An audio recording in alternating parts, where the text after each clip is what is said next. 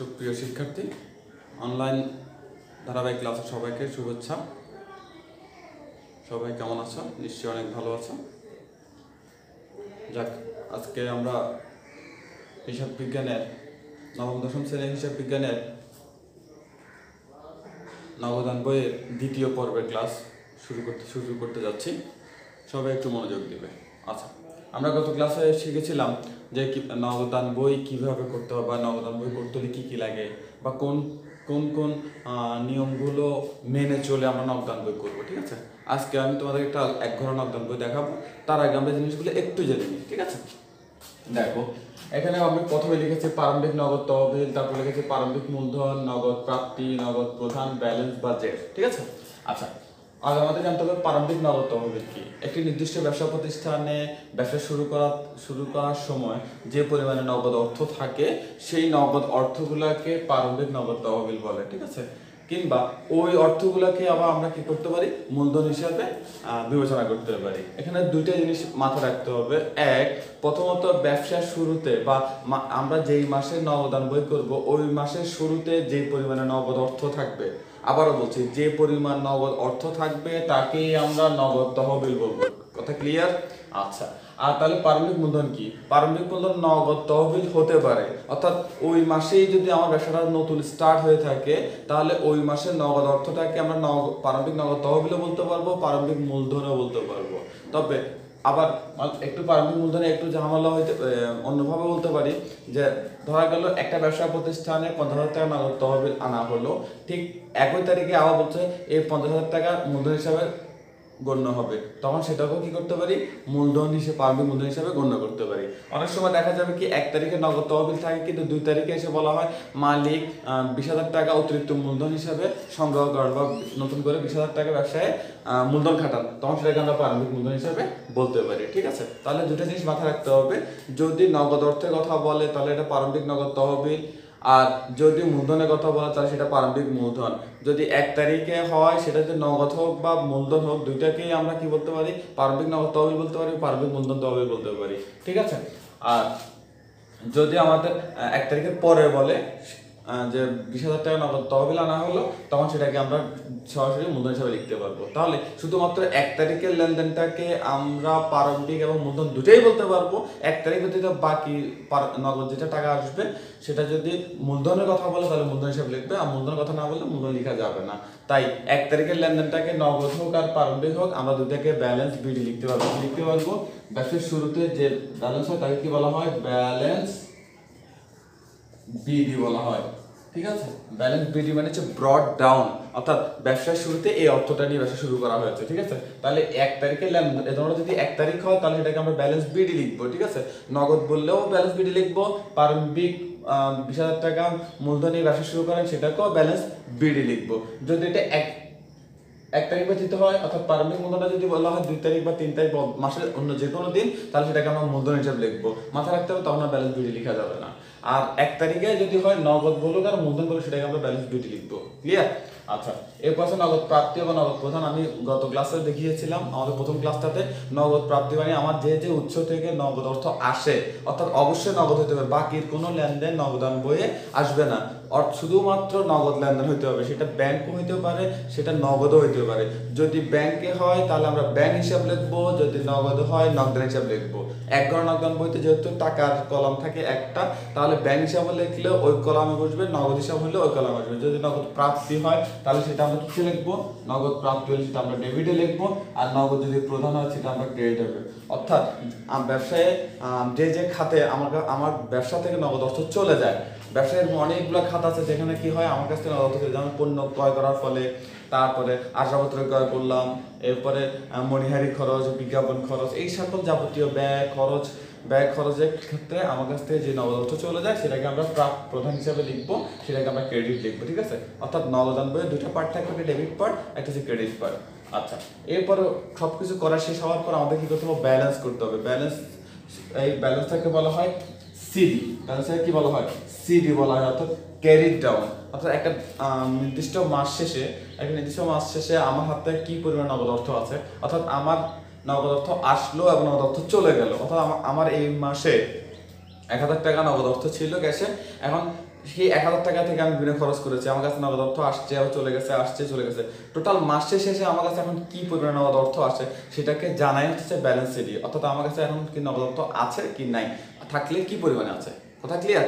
তাহলে এই 4টা ওয়ে দিয়ে 5টা ওয়ে দিয়ে আমরা কি করব, এক ঘর নগদান বই তৈরি করবো, ঠিক আছে? এখন আমি একটা প্রশ্ন তুলবো, ওই প্রশ্ন আকারে একটা ঘর করব, ঘর করে তোমাদেরকে দেখিয়ে দিব যে কিভাবে এক ঘর নগদান বইয়ে তোমরা লেনদেনগুলো কি করবে, এন্ট্রি দিবে। ক্লিয়ার? আচ্ছা, একটু আমরা বোর্ডের দিকে তাকাবো। সুপ্রিয় শিক্ষার্থী, দেখো আমি এখানে একটা প্রশ্ন তুলেছি, একটা এক ঘর নগদান বই কিভাবে তোমরা আওতাভুক্ত করবে, এক ঘর নগদান বইয়ে এন্ট্রি দিবে, লিপিবদ্ধ করবে, তার একটা নমুনা আজকে দেখাবো। তোমরা একটু খেয়াল করো, চট্টগ্রামের মেগামার্ট বস্ত্রালয়ে 2019 সালের মে মাসের লেনদেন নিম্নরূপ। আচ্ছা, 2019 মে 1, মে 4, মে 13, মে 15, মে 25। এরপর দেখো কি হচ্ছে, পারমিট নেওয়া হবে 60,000 টাকা, কুমিল্লার তপু ট্রেডার্সের নিকট মাল বিক্রয় 28,500, সজল হতে প্রাপ্তি 40,000 টাকা, অগ্রিম দোকান ভাড়া প্রদান 30,000 টাকা, বিদ্যুৎ বিল পরিশোধ 2,500 টাকা। ঠিক আছে, এই 5টা লেনদেন, 3, 2, 5টা লেনদেন আমরা কি করব, এই ঘরটাতে, এই এক ঘর নগদান বইয়ে আমরা কি করব, লিপিবদ্ধ করব। কিভাবে লিপিবদ্ধ করব একটু দেখো। প্রথম এখানে কয়টা ঘর হয়েছে দেখো, 1, 2, 3, 4, 5টা ঘর। এবার ডেবিট পাশে 5টা ঘর এবং এই ক্রেডিট পাশে 5টা ঘর। এই ডেবিট পাশে দেখো প্রাপ্তি সমূহ বসবে এবং ক্রেডিট পাশে প্রধান সমূহ বসবে। এখানে আরো দুটো ঘর, একটা ভাউচার নাও, একটা হচ্ছে খতিয়ান পৃষ্ঠা, আর একটা টাকার ঘর, টাকার ঘর। এই দুটো আপাতত খালি থাকবে, এখানে কোনো কাজ আমাদের আপাতত নেই। আচ্ছা, এখন আমরা প্রশ্নটা পড়বো আর এখানে কি করব, লিপিবদ্ধ করব। দেখো প্রথম হচ্ছে মে 1 প্রারম্ভিক নগদ তহবিল 60,000 টাকা। এই টাকাটা কি প্রারম্ভিক, অর্থাৎ ব্যবসার শুরুতে এই টাকাটা ক্যাশে ছিল। ঠিক আছে, তাহলে সেটাকে আমরা কি বলেছিলাম যে ব্যালেন্স বিট দিয়ে দেখাইতে হবে। তো টাকাটা কি আমার হাতে আছে না? অবশ্যই আছে, তাহলে সেটা আমরা কি প্রাপ্তির দিকে বলবো। তাহলে আমরা লিখবো মে 1, কি লিখবো, ব্যালেন্স বিডি লিখবো। ঠিক আছে, ব্যালেন্স বিডি লিখে কোথায় লিখবো, টাকার ঘরে লিখবো 60,000 টাকা। ঠিক আছে, তাহলে আমাদের এক নাম্বারটা হয়ে গেল। প্রারম্ভিক নগদ তহবিলকে আমরা কি লিখবো, ব্যালেন্স বিডি দিয়ে লিখবো কোথায়, টাকার ঘরে। আচ্ছা, এরপরটা আছে মে 4 কুমিল্লার তপু ট্রেডার্স নিকট নগদে মাল বিক্রয় 28,500 টাকা। আচ্ছা, কুমিল্লা ট্রেডার্সের কাছে যদি আমরা মাল বিক্রয় করি, তপু ট্রেডার্সের কাছে আমরা মাল বিক্রয় করি, তাহলে আজকে নগদ অর্থ আসবে না চলে যাবে? একটু খেয়াল করি, যখন আমি পণ্যটা বিক্রি করবো তার বিনিময়ে সে আমাকে দিবে, নগদ অর্থ দিবে, তাহলে আমার কাছে টাকাটা আসলে আমার কি হবে, প্রাপ্তি হবে, তাই না? তাহলে আমরা কি লিখবো, মে 4 বিক্রয় হিসাব লিখবো। কি লিখবো, বিক্রয় হিসাব। যেহেতু বিক্রয়ের মাধ্যমে আমার কাছে নগদ অর্থটা এসেছে, তাই আমরা কি লিখবো, বিক্রয় হিসাব লিখবো কত হাজার, 28,500 টাকা। ঠিক আছে, শেষ। এরপর আসুন দেখো মে 13 সজল হতে প্রাপ্তি কত টাকা, 40,000 টাকা। তাহলে সজল থেকে আমি যদি 40,000 টাকা পাই, তাহলে আমার কাছে নগদ তো আসলো না চলে গেল? অবশ্যই আসলো। তাহলে কি লিখবো, সজল থেকে পেয়েছি, লিখবো সজল হিসাব কত টাকা, 40,000 টাকা। ঠিক আছে, এরপর দেখো মে 15 অগ্রিম দোকান ভাড়া প্রধান 30,000 টাকা। যদি আমরা দোকান ভাড়া দেই, অর্থাৎ আমি যে দোকানে ব্যবসা করতেছি বা যে রুমের মধ্যে বই ব্যবসা করতে, নিশ্চয়ই এই প্রপার্টিটা কারো না কারো, তো সে তো আমাকে আর প্রপার্টি এমনি দিবে না, নিশ্চয়ই ভাড়ার মাধ্যমে তার কাছ থেকে আমার প্রপার্টিটা নিতে হবে। তো আমি যদি তার কাছ থেকে এই প্রপার্টিটা নিই, তাহলে তার বিনিময়ে তাকে দিতে হবে, ভাড়া দিতে হবে। আমরা সবাই জানি একটা দোকান ভাড়া নিতে গেলে অগ্রিম টাকা দিতে হয়, তারপরে আমরা সেই দোকানে কি করতে পারি, ব্যবসা করতে পারি। সো এই দোকান ভাড়াটা আমরা যদি পরিশোধ করে দিই, আমার কাছে নগদ তো চলে যাবে, তাই আমরা কি লিখবো, ক্রেডিট দিকে লিখবো। কত তারিখ, 15 তারিখ লিখবো অগ্রিম ভাড়া প্রধান, অগ্রিম ভাড়া হিসাব লিখবো। ঠিক আছে, তাহলে অগ্রিম ভাড়া কত, 30,000 টাকা। এরপর দেখো, তাহলে আমাদের এটা হয়ে গেল। এরপর দেখো 25 বিদ্যুৎ বিল পরিশোধ 2,500 টাকা। আমি যে দোকানটাতে ব্যবসা করতেছি সেই দোকানে নিশ্চয়ই বিদ্যুৎ আছে এবং সেটাকে একটা বিল দিতে হয়, তাই না? তো এই বিদ্যুৎ বিলটা দিলে আমার থেকে নগদ অর্থ চলে যাবে না? অবশ্যই চলে যাবে। তাহলে সেখানে লিখবো বিদ্যুৎ বিল হিসাব, বিদ্যুৎ বিল দিলে কত টাকা চলে যাবে, 2,500 টাকা। আর কোনো লেনদেন আছে নাই?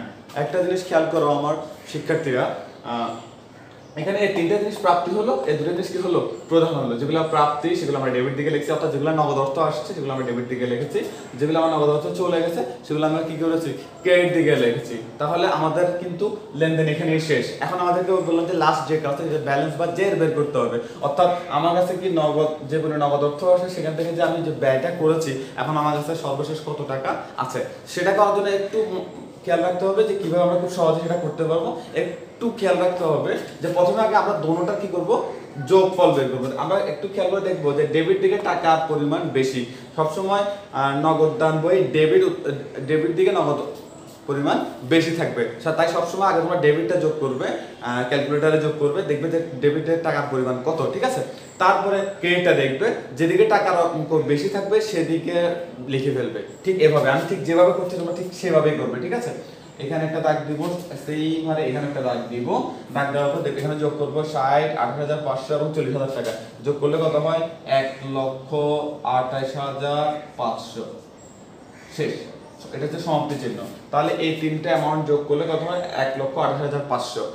মনে রাখতে হবে 1 ঘর নগদান বই, 2 ঘর নগদান বই, 3 ঘর নগদান বই এবং প্রাপ্তি এবং প্রধান কি বলে খতিয়ান, এই সকল যাবতীয় হিসাবে ডেবিট আর ক্রেডিট কি করতে হবে সমান করতে হবে। কারণ আমরা লেনদেনে করেছিলাম সমপরিমাণ ডেবিট সমান সমপরিমাণ ক্রেডিট। এখন ডেবিট যা হবে আমাকে কি করতে হবে ক্রেডিটও তা লিখতে হবে। তাহলে এখানে আছে কত 1,28,500, এই তিনটা যোগ করলে তাহলে এই 1,28,500টা আমরা এখানেও বসাবো। কারণ কি আমরা জানি সমপরিমাণ ডেবিট সমান সমপরিমাণ ক্রেডিট। এখন ডেবিটে যদি 1,28,500 হয় তাহলে ক্রেডিটও কি হবে 1,28,500 হবে।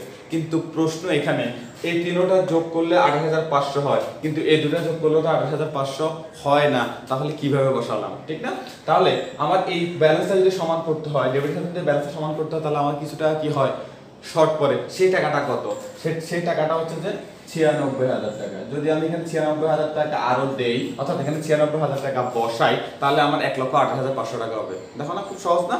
দেখো আবার বলছি, ডেবিট দিকে যে পরিমাণে নগদ অর্থ থাকবে ঠিক ক্রেডিট দিকে একই পরিমাণ অর্থ থাকতে হবে। ডেবিট দিকে যোগ করার পর সেই একই যোগটা এখানে বসাইতে হবে। এই তিনটা যোগ করলে কি হয় 1,28,500 হয়, কিন্তু এই দুটো যোগ করলে 1,28,500 হয় না। তো কত টাকা দিলে 1,28,500 হবে? 96,000 টাকা যদি আমি আবার বসাই আরো দেই তাহলে 1,08,500 হবে। যে টাকাটা আমরা কি করেছি দিয়েছি সেটাকে আমরা বলি ব্যালেন্স সিডি। ব্যালেন্স সিডি, ঠিক আছে। আচ্ছা, তাহলে এই হিসাবটা আমরা কখন করি? একটা নির্দিষ্ট ব্যবসা প্রতিষ্ঠানে মাস শেষে, যেহেতু নকডাউন হয়েছে যে একটা নির্দিষ্ট মাসের হিসাব, ঠিক আছে। অর্থাৎ জানুয়ারি মাস পুরো হিসাব হবে, ফেব্রুয়ারি মাস পুরো হিসাব হবে, 12টা মাসের আলাদা আলাদা নকডাউন বই হয়। তাহলে এটা কোন মাসে? এটা হচ্ছে মে মাসে। তাহলে মে মাস শেষে, অর্থাৎ মে মাস শেষ হয় কয় তারিখ?